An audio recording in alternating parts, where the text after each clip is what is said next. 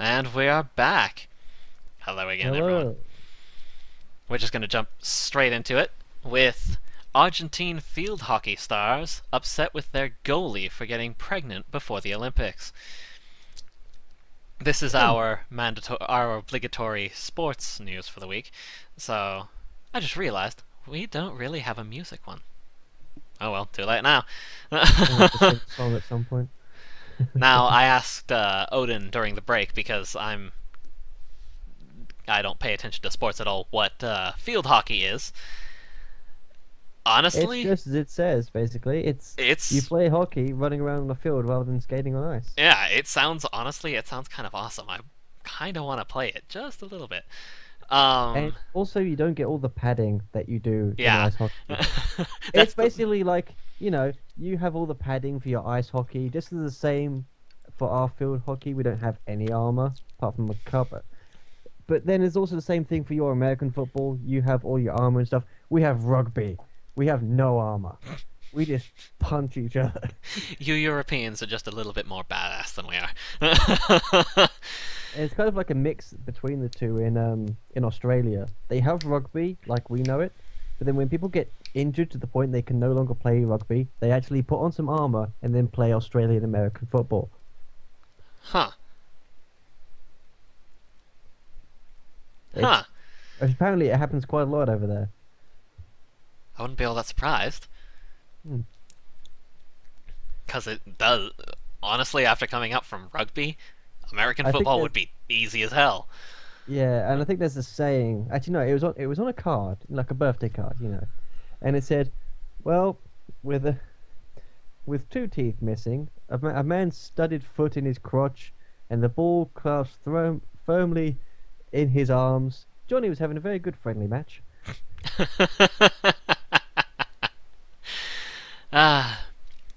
So, anyways, the Argentinian team is upset with their starting goalie just for getting pregnant before the Summer Olympics. She will actually miss the Olympics as she's getting ready for the birth. They are complaining because apparently she did plan this pregnancy, despite the pleas of others to hold off before the Olympics and just wait. A little message to everybody else on that team: you're a bitch. Her teammate says she supports motherhood, but not at the expense of a gold medal pursuit. I'm really not sure how I feel about that statement, but And also, team, it's planned. You knew this was gonna happen. Get another goalie. goalkeeper. I'm sure there's not only one goalie in Argentina who's just as good as her. Get someone No one else. has her thighs. Oh. Maybe she was the one, just the one fat Argentinian in the group. That's why she was the goalie. She could block more of it.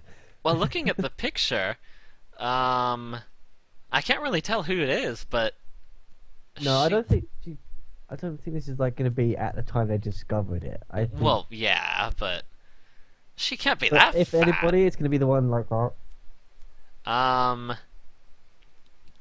Just basically crying into her shoulders. I'm not because sure, everyone's but this is the one who's most pissed off with her. Oh yeah, just 3 to the left. 2 to the left, or 2 from the right. Sorry, the second on the. Fuck it, you know what I'm talking about. It says it in the caption. Second from the right. Oh, okay. Her. Yeah. I'll say it more the fourth from the left. She's like, I can't believe she got pregnant. Oh god, yeah. Fucking cow. Yeah, she just looks stuck up as all hell. I was gonna enlarge it, Then but again, she might be a kind of badass. I mean, look, she probably had her knee completely fractured, but look, just duct tape. Fuck surgery. Duct tape. Oh, anyways, let's move on from that before I embarrass myself with my pathetic lack of knowledge of sports anymore. And we'll go right back into the technology industry because that's apparently all I know how to talk about. Welcome back to EA World. EA had a bit of a gaffe earlier this week. They released a message to all iOS Rock Band users saying, by May 31st, Rock Band will no longer be playable on your device. Thank you for rocking out with us. iOS. I'm assuming that's the iPhone and That is the iPhone OS. Was this message posted on April 1st? No, it was not. This message was posted on May 1st, and that is where some of the outcry has come from. Rock Band was due to go down on May 31st. They were still selling it on May 1st when the message went out. This was apparently the last day it was actually legal for them to release this message and take down the servers on May 31st.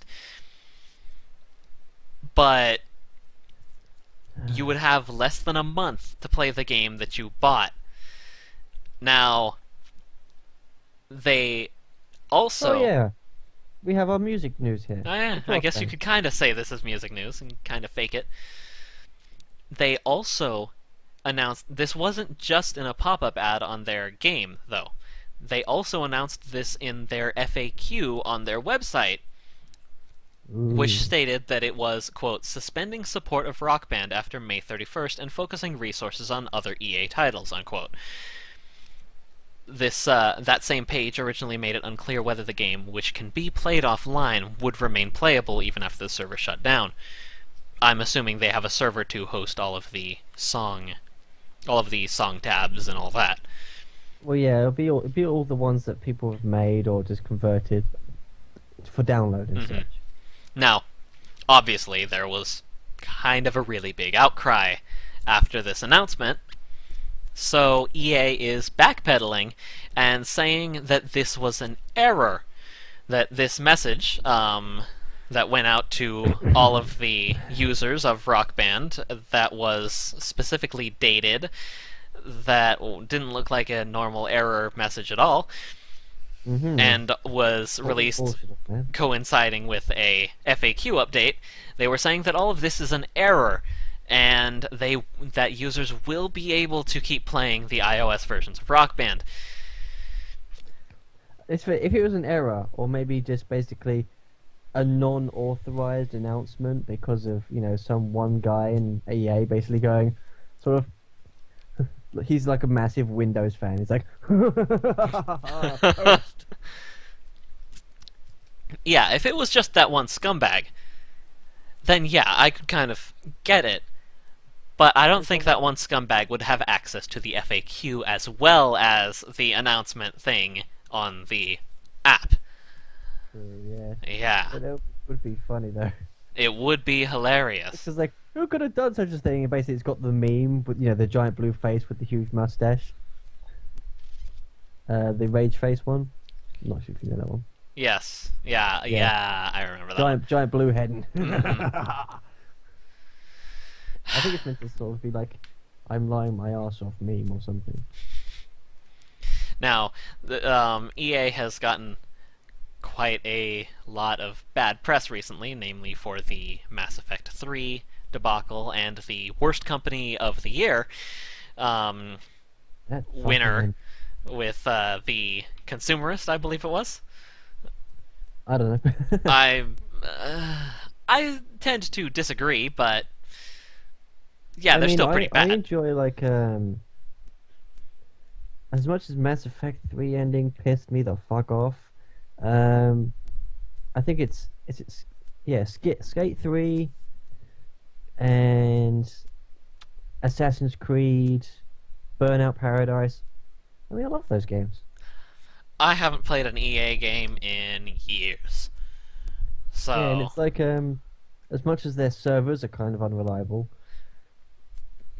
like for some reason you connect to Xbox Live, and then every time you play an EA game, you connect to EA servers rather than just play the game. Of course, I say I haven't played an Xbox Live game in a while, but I lied, because I technically did play Death Spank, which is one of EA's indie games, which they are bringing up, they have, if you haven't noticed on Steam, EA actually has released an indie bundle. Now, everyone's just kind of debating, okay, is the word indie really? It's dead now. It's corpty, Yeah, basically. yeah, the main argument has been these games aren't really indie.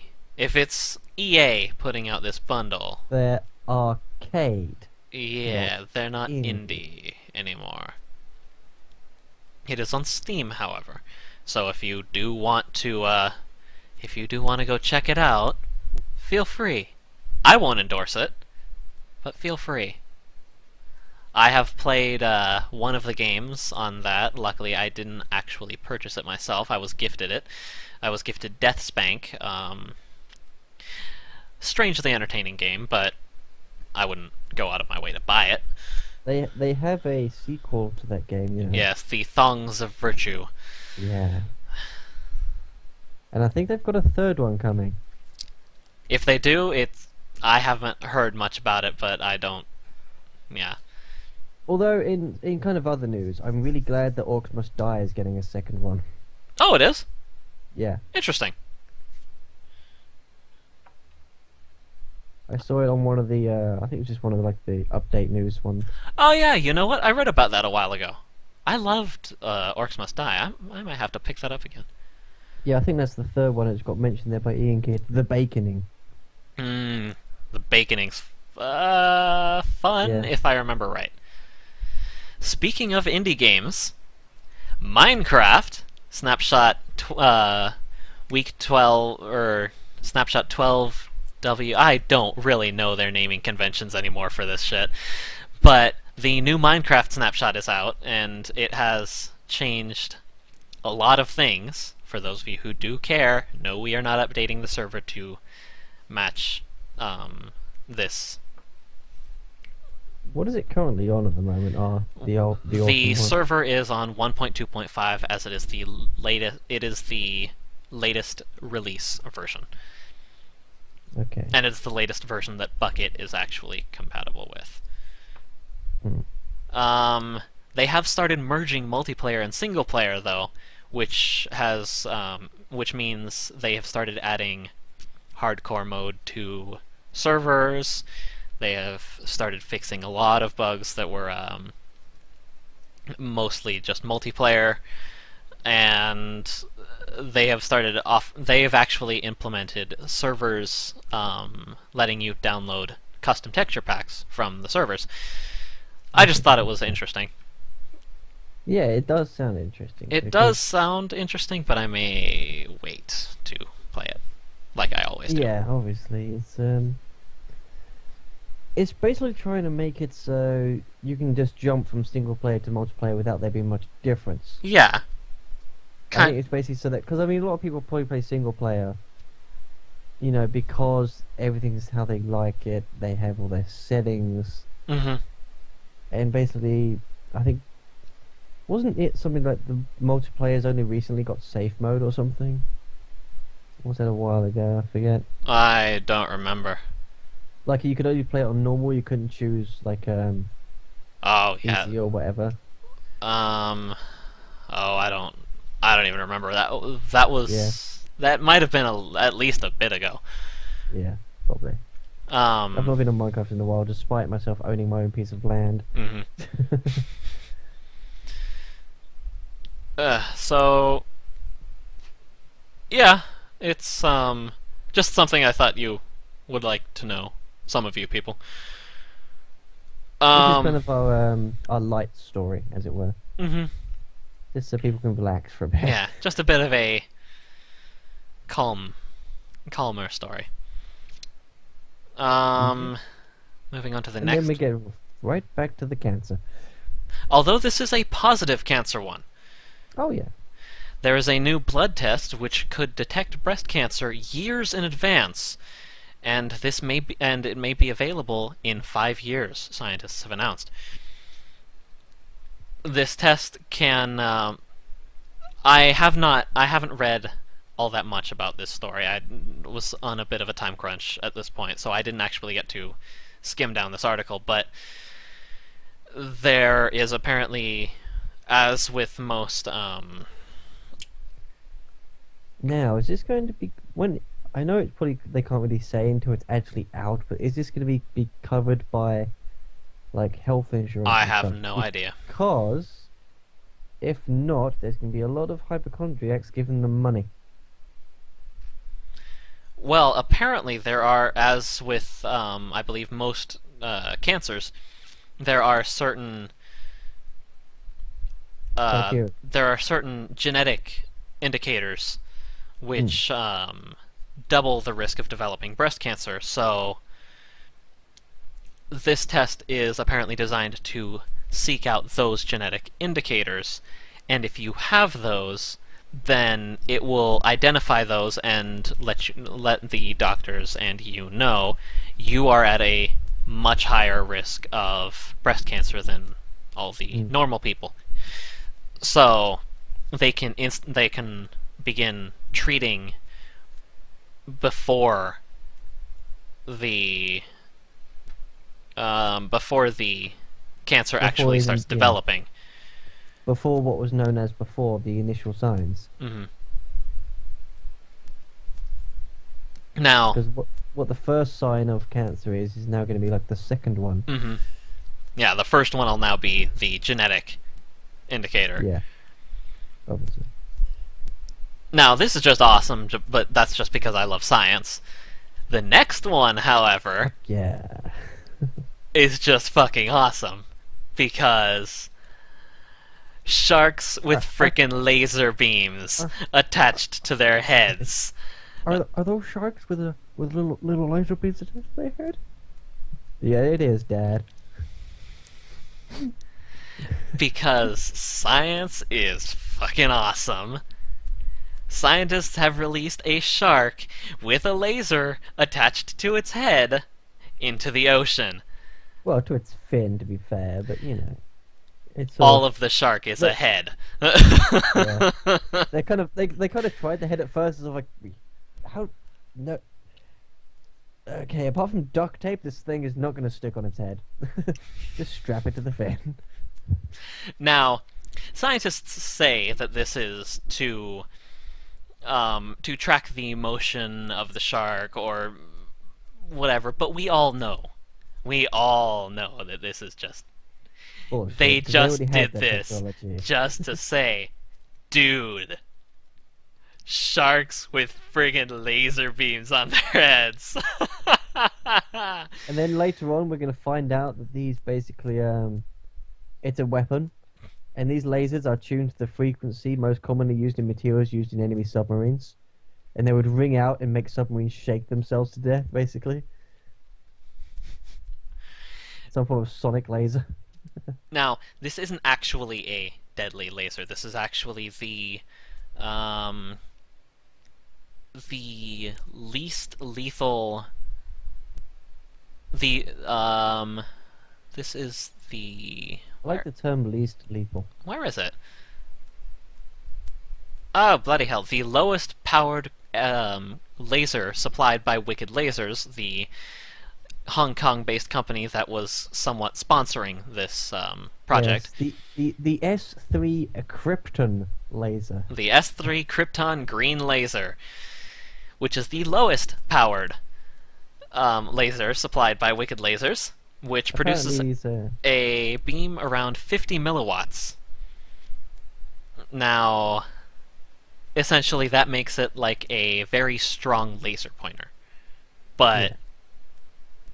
sharks with friggin' laser beams attached to their heads. It's sharks with laser beams attached to their head, apparently looking for Superman at the bottom of the ocean. Yeah, because they've got kryptonite strapped to their heads. And obviously, Superman's down at the bottom of the ocean. Oh yeah, he's hanging out with Aquaman.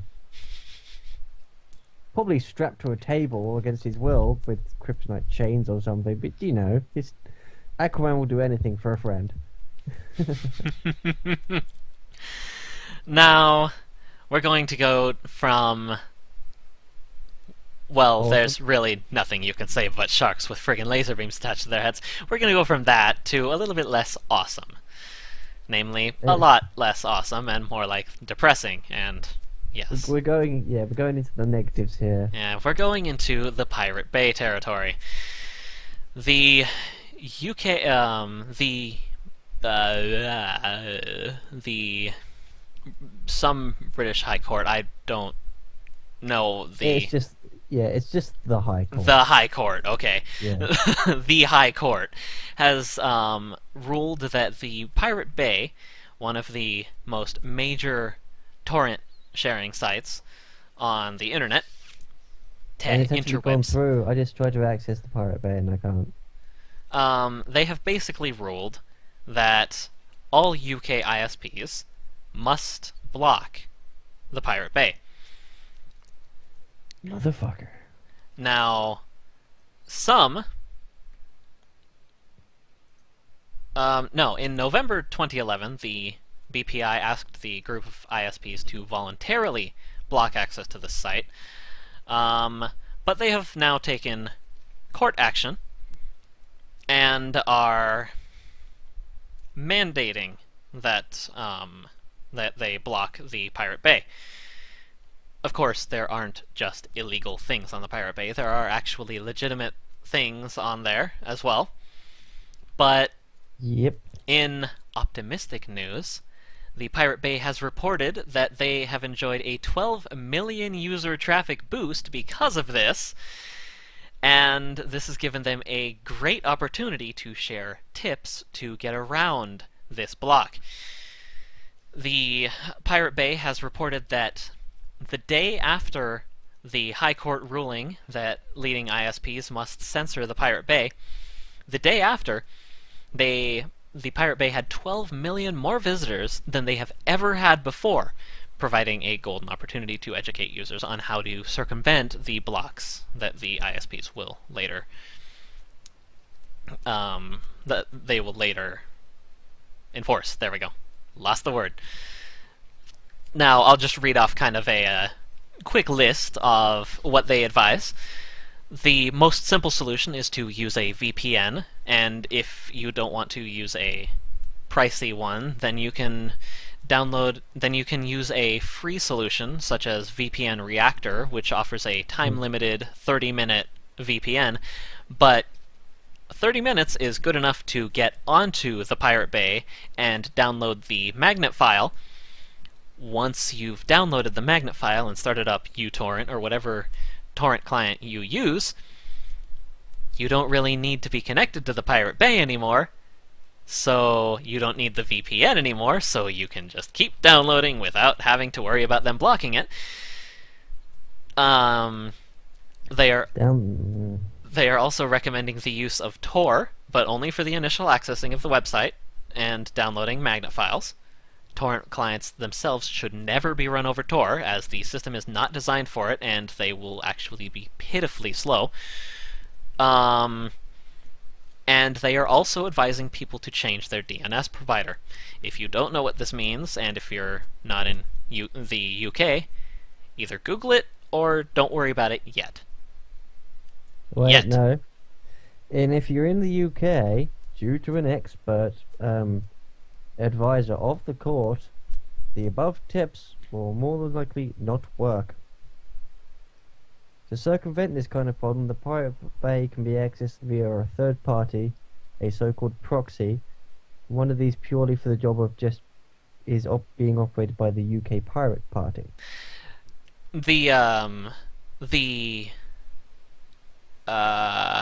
Yep, there we go. Now, the only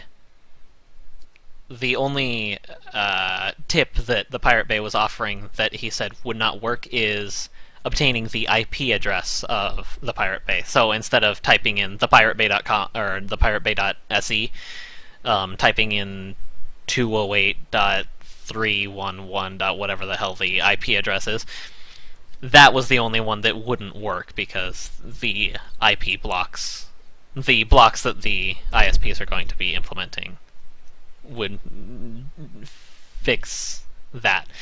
All the rest of these tips will supposedly work, however. that's fine by me. I'm using a third-party site. And you go. Right, back in the rightful place there. And I'm going to rename that shortcut Pirate Bay, because that's basically what it is. Now, as an update, Virgin Media has already started blocking the Pirate Bay. Yeah, I just tried accessing. That's what I'm on, Virgin. Ah, And they have blocked it already. yes. Even though the block is not mandatory for another few hours. Few hours. Or, not few hours, few weeks. My apologies. In other entertaining news, Along younger the same lines. younger people have responded to the increase of tougher online legislation and increasing levels of government spying, or at least perceived government spying, by investing in VPN services. More and more young adults have been investing in VPNs. Compared to figures from late 2009, 40% more 15 to 25-year-olds are now hiding their activities online in some way or another. Now, Twitches, I'm going to make a quick comment on your comment. You can actually go onto the Pirate Bay and download a magnet file, which when you download, when you use it, it will actually download a file containing all of the magnet files hosted on the Pirate Bay ever. So essentially, you have no more use for the Pirate Bay as soon as you've downloaded this file. And then you spend about 3 years filtering out the ones you don't need. Or just Control F and whatever you needed.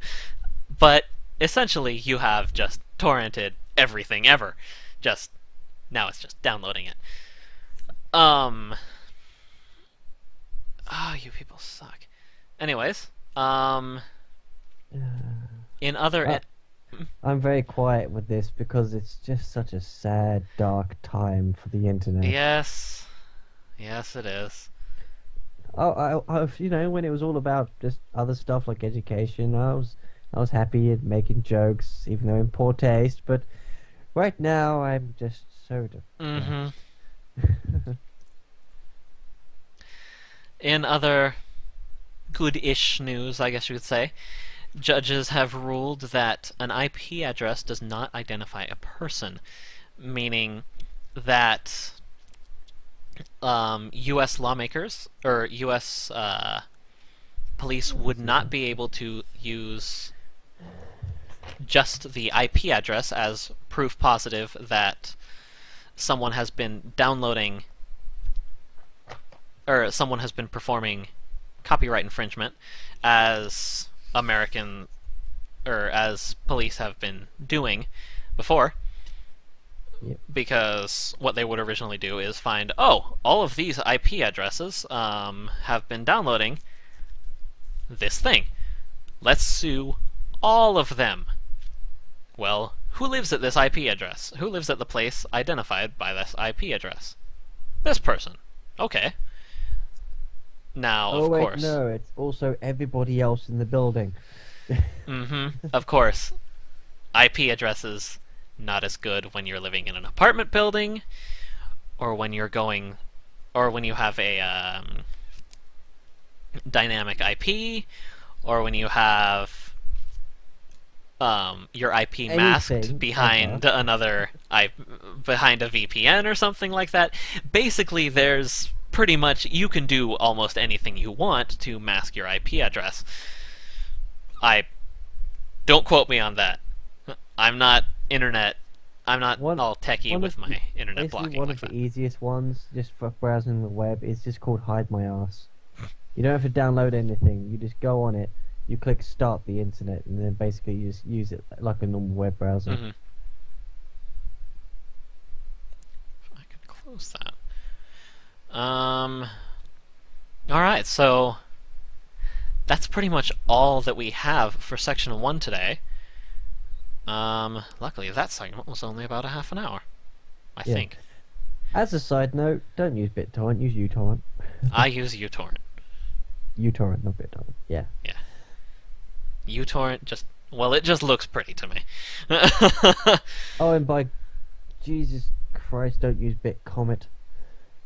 I've never even heard of that one. Yes. I think it was basically the one that was set up by it's been so long now, but basically that program that everybody LimeWire.